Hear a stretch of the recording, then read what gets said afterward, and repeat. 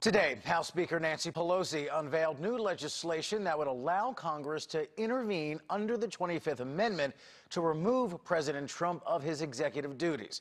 This comes as Pelosi raises questions about whether he's fit to serve as president following his COVID-19 diagnosis. NewsNation correspondent Joe Khalil in the nation's capital tonight with more on this proposal. Joe.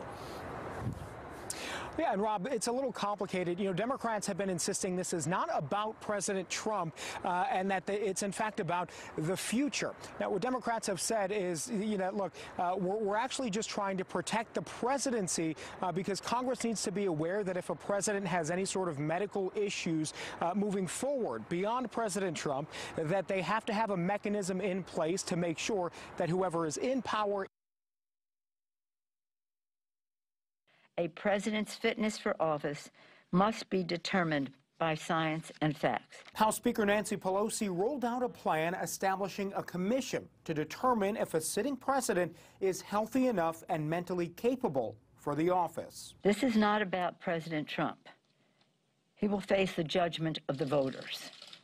But he shows the need for us to create a process for future presidents. Democrat Jamie Raskin introduced the bill. He says the duty to establish such a commission on the president's fitness for office is clear in the 25th Amendment. Congress in the House and the Senate could direct the commission to conduct a medical exam of the president. While Pelosi and Raskin say the commission sets up a process for future presidencies, they both directly referenced President Trump. Medical professionals who say that certain medications can impair judgment. I don't know. In the age of COVID-19, where a lot of government actors have been afflicted by it, we need to act. White House Press Secretary Kayleigh McEnany called the move a stunt. We think that that is absolutely unfounded, and it's a stunt ahead of an election. McEnany says despite the president's recent diagnosis, he is feeling well and fit for the duties of the office. He was making great decisions, going back and forth on different issues, so it's a ridiculous assertion. President Trump also weighed in on the 25th Amendment talk this morning, going after his opponent. Joe's in no condition to be a candidate.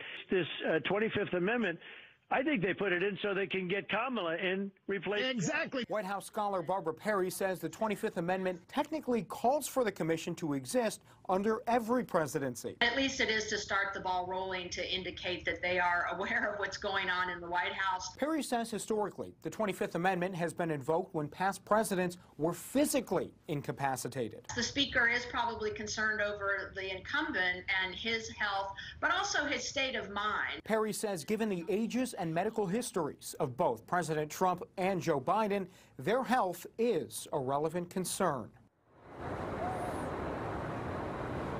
So again, Democrats say it's not political. The White House obviously not buying that at all. What we can say is that if this commission is actually formed, it would be made up of former lawmakers and physicians, half of whom would be chosen by Republicans, the other half by Democrats. Reporting tonight live at the White House, Joe Khalil, NewsNation.